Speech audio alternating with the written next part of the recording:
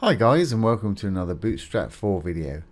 This is Jamie from System22 and webdesignandtechtips.com. Well, we're going to continue on with our Bootstrap basics build here today.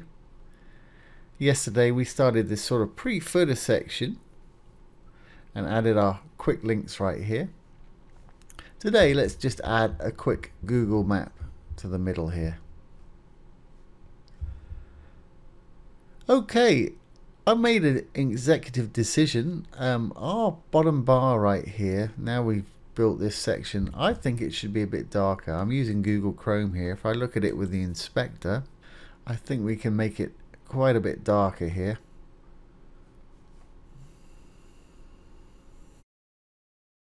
Where is it? Let's inspect it.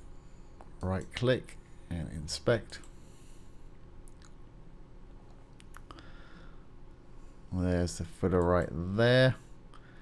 It's 444 at the moment. I'd like to make it darker. What if we take it down to 222? Yeah, I think that just looks better. Now we've got the blue there. And if we look over here, it says custom CSS, so it's in our custom CSS, and it's on line 317. So here's our root folder. Here's all the pages that we created, .html files. Here's our custom CSS. I'm going to open it with my text editor. If you don't have a text editor, Brackets is absolutely free and you can download it from a link below this video. Now that was on line 317, wasn't it? We need to change it to 222. There's 317 footer background 222. 222. Save, and that's that taken care of. Move this out of the way. When I refresh, that'll stay exactly the same. There we go, it stayed that dark color. Alright, let's get our Google map, and I haven't actually got an address for this because it's a fictitious site here.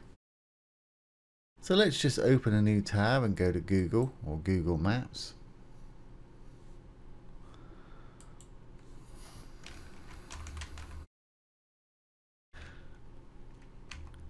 And we'll just search for a well-known address. How about something like Empire State Building or something? Let's put in Empire. There it is right there. Obviously you'd have an address that you wanted to put in there if you've got a real physical location. And I want to zoom out a little bit so we got some of the waterways in there. Something like that. Okay, so we want to put it on our website. So what we're going to do, we're going to go down to the share button. We're going to hit the embed a map tab right here. Copy the HTML. Now let's go back to our features page where we were, features.html. Here's our pre-footer, here's our quick links, here's our second column where we want to actually put the map itself. So I guess we'll give it a heading just like we have on this one. Let's paste that code in there before I do that.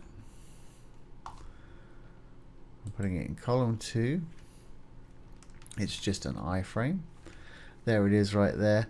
Now the important thing at the moment, it's 600 wide and it's 450 deep. Well, probably not going to want it at 450 deep. Definitely won't need it 600 wide. So let's try 300 deep. I'm guessing we can change this in a minute. This is pixels 300. And I'm going to make it 100% wide so it'll stretch to fill the available space of the container, which is this column right here. And I also want to put in a title like we did above. I just want to tab this across a little bit. So here we put in a title in H3. I'm just going to steal that. I'm going to put it above our little map there. I'm going to say location. and we'll see what else we need to do. I think I might have to put that map inside something to make it, might have to put it into a div. So let's save this, Control S, see what we've got. Go back to the site. Here's the site. Let's refresh.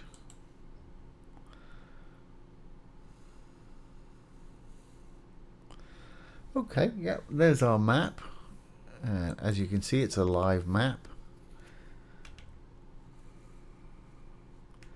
But I think I want it to be a bit smaller. So I'm going to put it inside a div, and I'm going to have a bit of padding. I'll drop it down a little bit and squish it in a little bit, because I just want it a little bit smaller than that. It's almost there. So let's go back to our HTML. What I'm going to do is I'm going to wrap this iframe here in a div of its own. And I'll give it a bit of padding. Start with a div. And I'm going to give it some of the Bootstrap 4 classes. I'm going to give it some padding to start with, so it'll squash it in a bit from the sides. So let's try padding, say 4. I think 5 will be too much. Don't think 3 will be enough.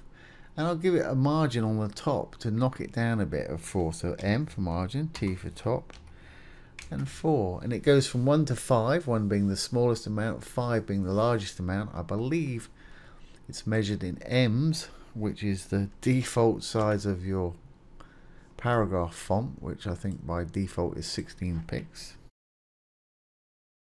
Okay, that closing div tag we want to put after our iframe here. So we've wrapped our iframe in it. And let's just push that one across where it should be.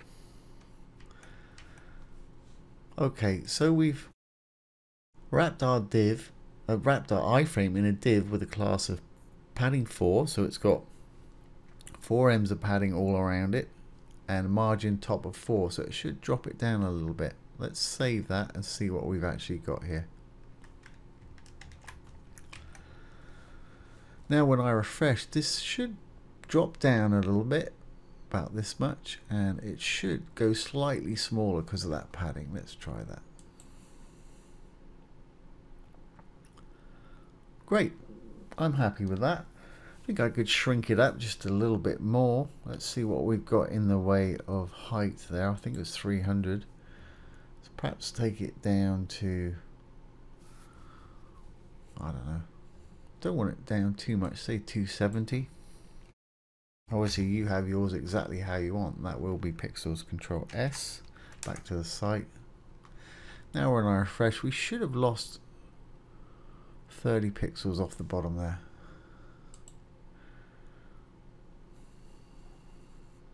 That's fine. That's going to work absolutely fine. Okay, so that's how to add a live Google map to your pre-footer. Real easy. We'll be doing this again in the contact us page, where I'll do a full width Google map, and we won't have this pre-footer on that page. So that's great. I hope you've enjoyed that. Very easy to do. If you have enjoyed it, please give it a thumbs up, share, comment, and subscribe to our YouTube channel. If you're interested in web development, take a look down below. We've got some great free courses down there. We've also got some premium courses with some huge discounts for our YouTube subscribers, so do check it out. Once again, this has been Jamie from System22 and WebDesignAndTechTips.com. Thanks for watching. Have a great day.